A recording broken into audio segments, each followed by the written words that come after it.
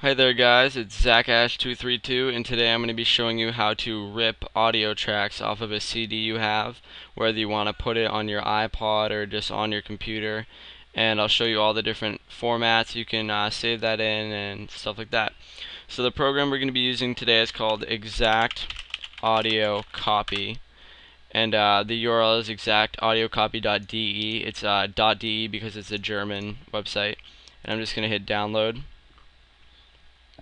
I'm going to choose the American/European download mirror, and then I'm going to hit Exact Audio Copy 1.0 Beta 2 International, and that'll just save it to my desktop.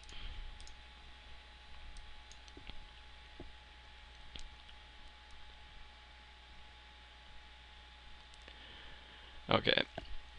Before I show you how to rip your audio CD, I'm going to show you what it looks like when it's done.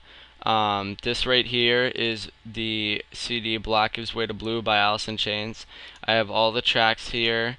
They're named. They're pretty much perfectly ripped. I have the back of the album, the CD, the front of the album, the inside. I have a log of the ripping itself with all the technical details, and I have just an information page which has like Alice in Chains' biography, the label, the track listing, the performers, which I got off Wikipedia and Amazon and stuff. And I will now show you how to actually do that. So run the installer, press next, I agree, just go through this. The default settings should be fine, and then run it as soon as it's done. It'll start up. For this, press yes, and then just press next. Right here, it has detected the following CD drives in my system. This actually right here is a virtual drive. It's not actually a physical hard drive, or not hard drive, optical drive that I can put a CD in.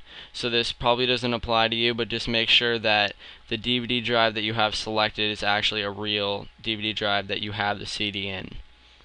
Right here you can choose for the drive whether speed is more important than accurate results. I'm going to choose accurate results, and then you have the choice to either use the default values that EAC has detected for the drive, or you can detect your own features if you don't trust them. I'm just going to trust EAC.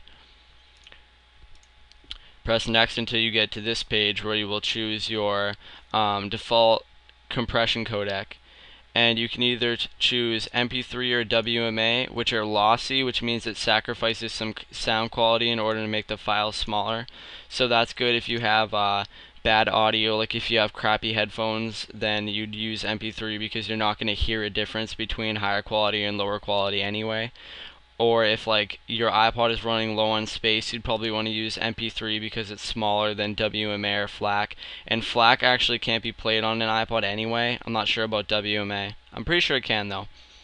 But for this I'm going to choose FLAC. FLAC and WMA lossless are both lossless codecs, which means they're a lot bigger, like the file size is a lot bigger, but it captures every single part of the audio perfectly and it doesn't sacrifice anything.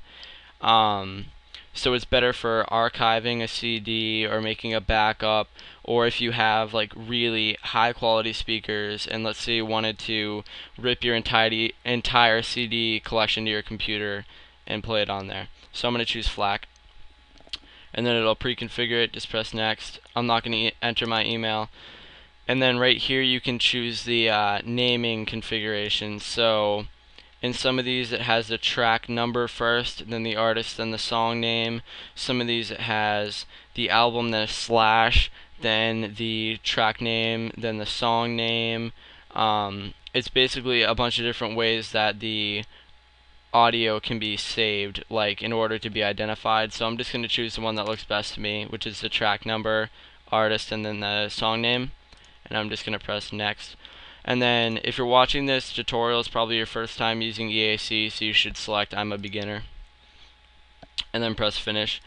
Not all CDs have the data like about the artist and the track name built in, and as a matter of fact a lot of them don't.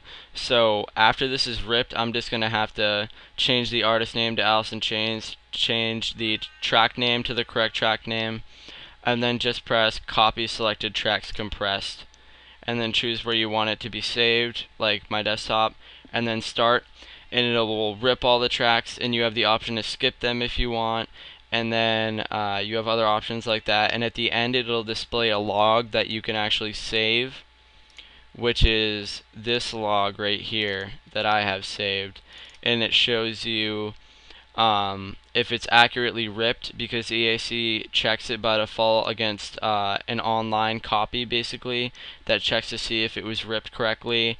That protects it.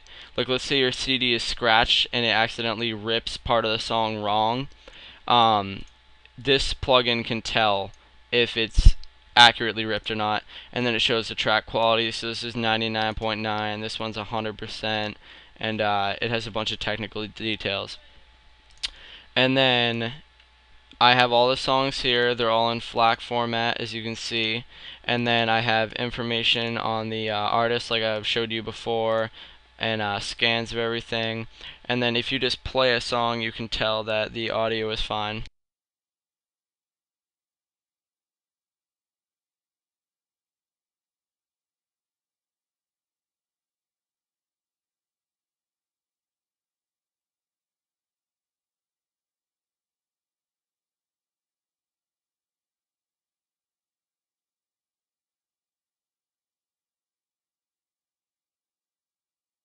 And as you can see, that was ripped perfectly. And that's about it. Now you can make backups of any CDs that you have, or you can put them on your iPod easily in any format that you want. And that's about it. Thanks for watching.